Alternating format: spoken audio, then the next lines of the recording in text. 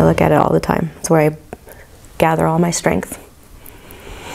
It's where I get all my strength from. For the last 2 weeks, Michelle Galasso started her day with a message. What does that message say?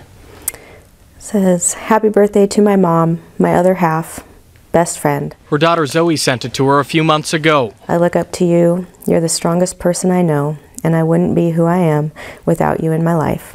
This is the message Michelle prefers to read. I guess this is all I have. Considering the last message she sent Zoe. At 11:40 on Friday, are you okay? She never heard back. On her made you want to just be happy. She had a laugh that was contagious.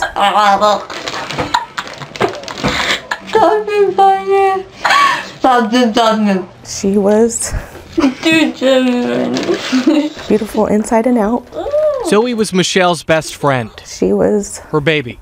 The most giving, the most wonderful, just the most wonderful person. Marysville PD responding to a shooting at Marysville-Pilchuck High School in the cafeteria. My boss's office and a coworker came in to tell me that there had been a shooting at my children's school. And all of a sudden, she saw a string of text messages from her only other child, Raiden. I was in shock.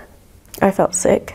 He's a junior at MP. He's in a panic, and he's at the school, and he's scared, and he's hearing the rumors that the shooter was Jalen, and that it's possibly Zoe and her friends. So we gathered all the family, we all went to the hospital with mass confusion and children coming in with, head wounds. It's hard to decipher who's who, and all the girls looked a lot alike. We were trying to establish their identities. When did you know?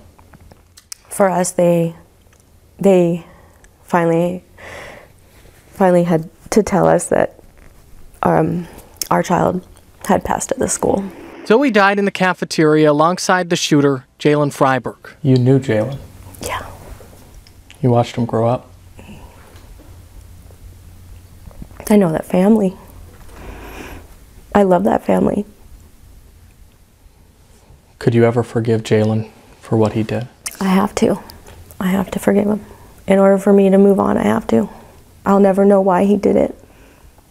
And he took away one of the best things that I ever brought into this world. He did. But he's a child too. And in order for me to heal from this, I have to forgive him, because I cannot waste my life hating or being angry. I just can't. You've spoken with Jalen's parents since this incident? Yes. How did that conversation go? I hugged his mom. I told her I loved her. She's hurting. She's grieving. She lost her child as well.